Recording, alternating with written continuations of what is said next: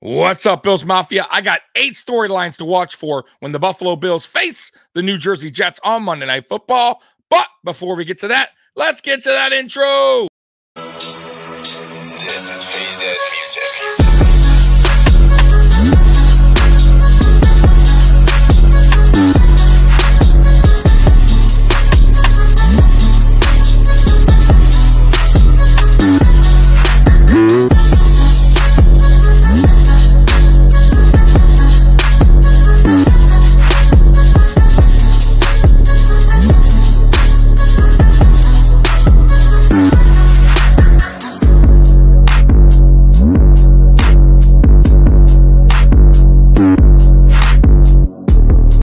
Welcome to the Mafia Sports Report. I am Tommy. Please like, subscribe, hit that notification bell because I always forget to tell you.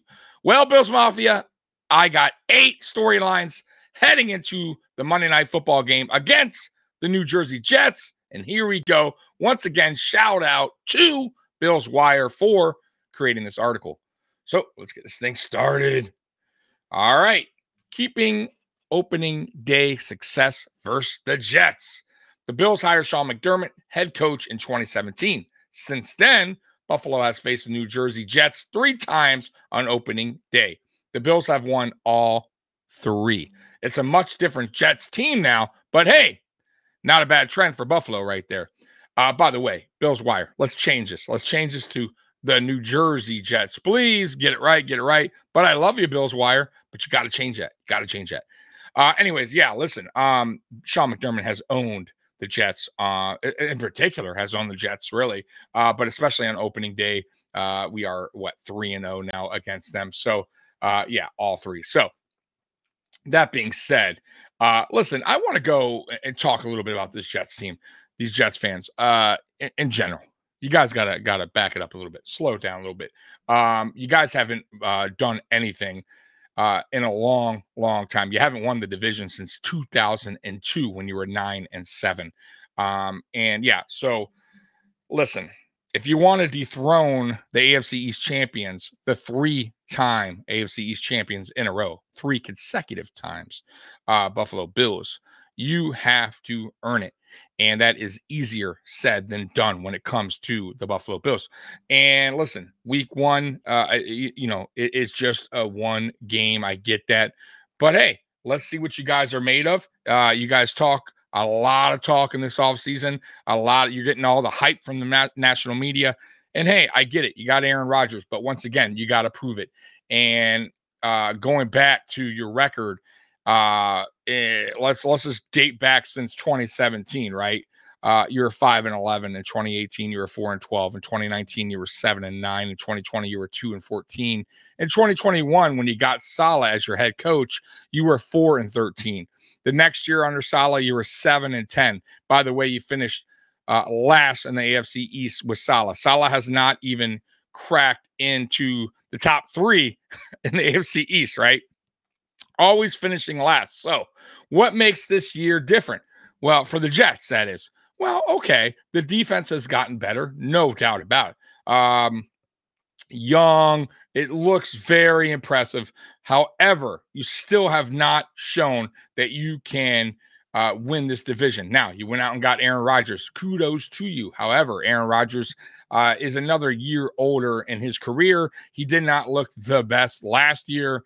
And it's going to be very interesting to see how Aaron Rodgers gets along with Saleh. Mind you, Aaron Rodgers is a coach killer, right? And we all know this dating back to Green Bay. He's gotten a couple coaches. Well, I know it for a fact he got one coach fired and he didn't get along with the other one. And let's just face the facts. We don't know what Aaron Rodgers is going to be in New Jersey, right? This could work out either really good or really bad. And we will find out real soon because I'm going to tell you right now, the media in New Jersey, New York, however you want to call it, they are aggressive and they will go after Aaron Rodgers. It's not like Wisconsin, boy, where they were just Rodgers was the man 24/7. No. That won't work that way in New Jersey, New York. And it's going to be real interesting to see. But week 1, yeah, we've owned the Jets. So Good luck to you, but you're not going to win this game. Anyways, let's get to the next game. Next thing. Can Terrell play?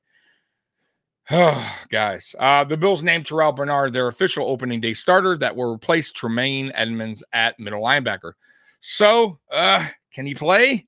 Bernard did not suit up all in the preseason and is still getting the nod. What does that tell you about Dotson? That Terrell Bernard is getting the nod at middle linebacker and did not even play a single snap in preseason. That tells you how bad Dotson was. And I told y'all when I made that video a while back, the Bills have a Dotson problem. And it's true. They had a Dotson problem. And clearly they do because they didn't even start him at middle linebacker week 1. And he got the most snaps because Bernard wasn't healthy. And Bernard hasn't shown anything. Bernard hasn't done anything in an NFL game, really, right? He was in there a little bit last year. But listen, he didn't get many reps, right? Didn't get a lot of snap counts. And week 1, boy, oh boy, this is a test. Going against Aaron Rodgers, a future Hall of Fame quarterback. This will be a big test for Bernard. And is he up for it? I don't know. I don't know because I've never seen the kid play middle linebacker in an NFL setting. So we'll see. I hope it works out. But if not, we got Christian Kirksey right now, and learning the playbook. And you may wind up seeing Kirksey, week 3, week 4 as your new starting middle linebacker, depending how Bernard plays for the first couple weeks while Kirksey's learning the playbook. But I hope it works out. But I just feel like Brandon Beane, Sean McDermott really took a gamble on Dotson, and it totally backfired. And here's where we are today with Bernard starting at middle linebacker week 1, who got 0 reps. So yeah, it's a little. I'm a little nervous there. That's one spot on the defense that I'm a little nervous about. All right, next one up. All right, which secondary shows up? At one point in time, the Bills had an elite secondary consisting of safeties Micah Hyde and Jordan Poyer, plus cornerbacks Trey White and Levi Wallace. Levi Wallace? Wallace is long gone, but the other 3 remain. Like Bernard, Christian Benford was named Buffalo's starter at cornerback this week. But all the others are returning from less than ideal seasons last year. The entire trio dealt with injury to varying degrees. But after Poyer resigned this offseason, they'll all be motivated to prove themselves. And that's true. So there was a lot that happened last year. And they didn't really mention Micah Hyde going out week 2, which was a huge loss that not a lot of people talk about. Micah Hyde going out really set this defense back last year. Really. I'm telling you guys. You're talking about the best safety duo in the NFL still, in my opinion, with Jordan Poyer and Micah Hyde. And Micah Hyde going out week 2 early for the season ending, by the way, neck injury. And then not to mention Jordan Poyer was dealing with injury since training camp last year with an elbow. And then he had a crack. I think he had like some rib injury. It wasn't a good season last year with injuries for the Buffalo Bills, especially in the defense. But yeah, so Jordan Poyer battling injuries all last year, Micah Hyde being out. Then you got the injury then Trey White didn't even come back till Thanksgiving, and he wasn't 100%. We all know that, right? And then you had the rotation of Christian Benford, Kyer Elam. Dane Jackson didn't play too hot last year, right? He was our CB1 until Trey White came back. So it just last year, yes, last year's DBs weren't the best, but there was a lot had to do with injuries as well. This year, going into this year, there's some good positive things to see. One, Trey White, 100% back, right? 100% mentally, 100% physically. And that's awesome, right? That we're getting the old Trey White back, hopefully, right? Hopefully he's the old Trey White. Even the 90% Trey White I'll take, right? You're getting back a healthy Micah Hyde. You're getting back a healthy Jordan Poyer. You're getting a second-year player in Christian Benford who's only getting better, and he earned that CB2 spot. And I'm excited to see what this kid brings. And once again, this week 1 matchup is huge for Benford. Why? Because he's going against one of the best to do it in Aaron Rodgers, future Hall of Fame quarterback. So, boy, he's going to get tested mighty quickly. So, yeah, I think this DB group is going to be way better this year. So let's move on to the next. Rodgers' debut, the guy I was just talking about. Look at that old man. Josh Allen and Aaron Rodgers are good buddies. That is true. They both talked about it all week. We've all made friends on the golf course, right? But sorry, Josh. The reason this game is on the national spotlight has much more to do with Rodgers signing with the Jets this offseason. That will be the largest storyline of Monday night. He is a future Hall of Famer after all. Yeah, I mean, no doubt about it. Listen, no shade on Aaron Rodgers. Aaron Rodgers is a future Hall of Fame quarterback. There is no doubt about it.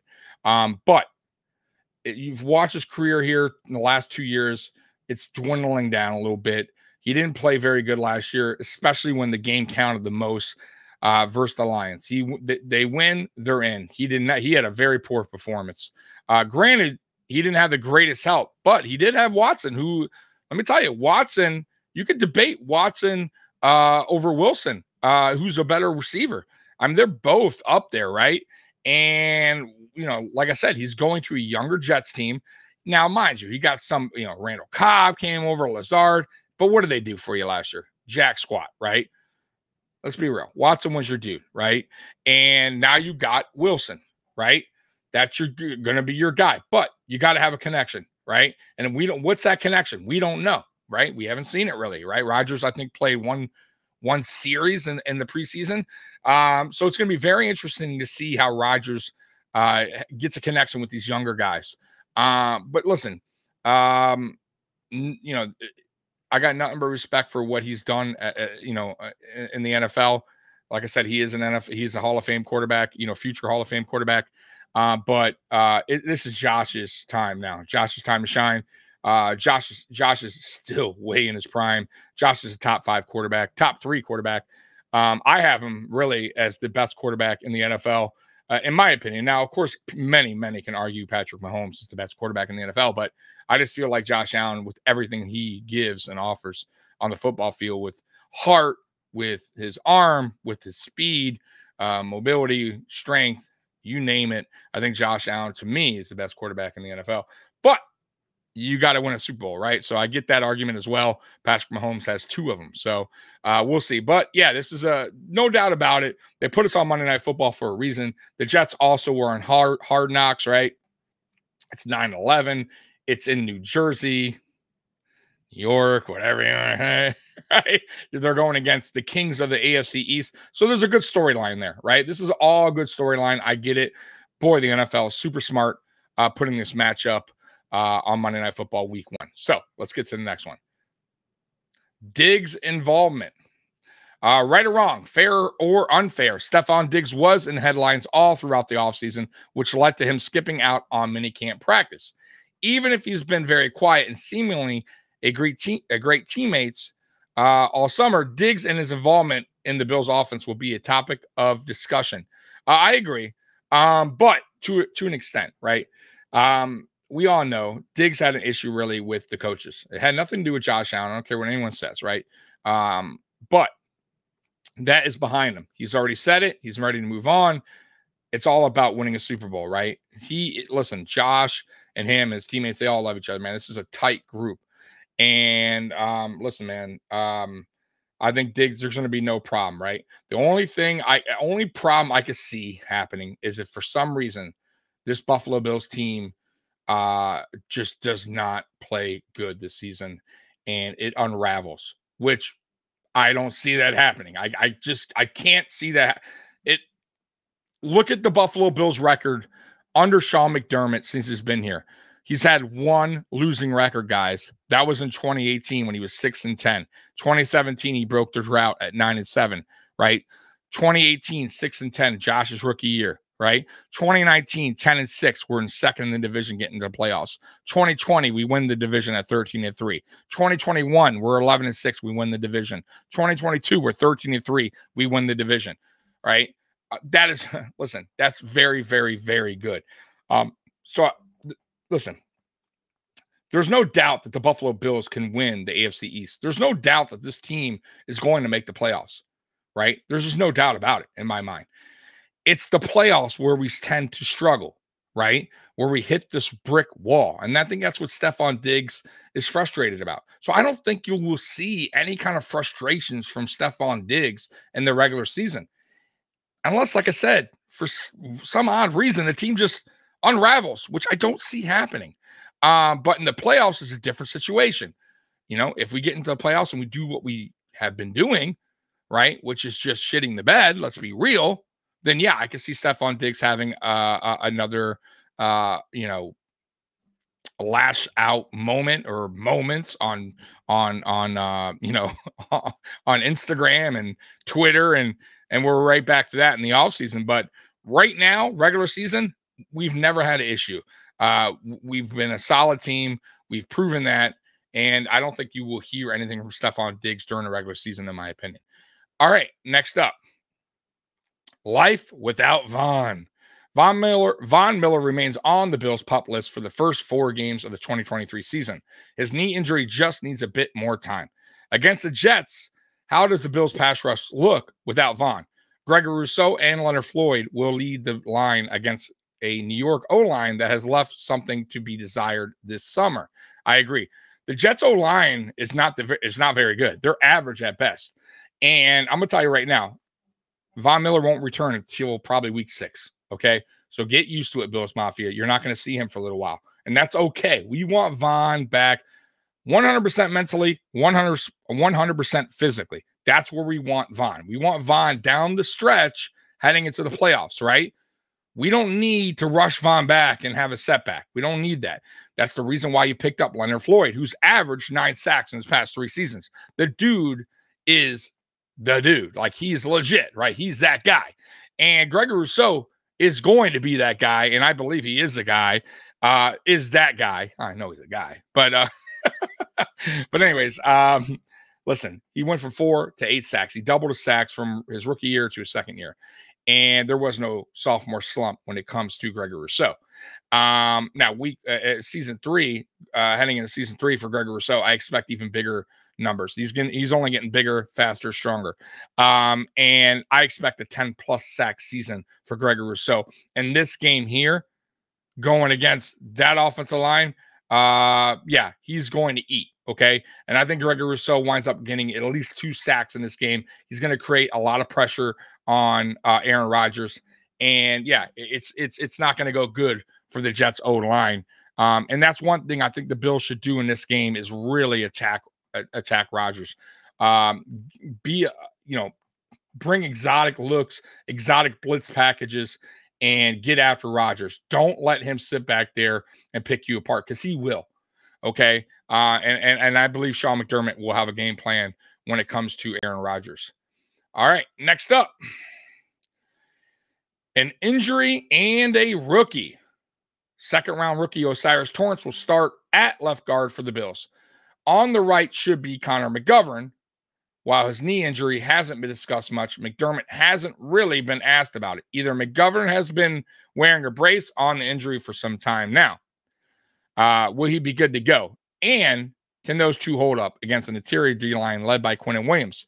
Talk about a tough first test. And speaking of the injury front, Hyde was said to be dealing with a back injury, but then he practiced minutes after McDermott said he won it on Wednesday. That's something else to monitor. So, by the way, Hyde, there is no injuries on the injury report. Hyde's on there, but he was already practicing. He already said he's going to play. This is awesome. This is great news compared to last year when we were just injuries after injuries. So, by the way, McGovern's good to go. He's not on the injury report.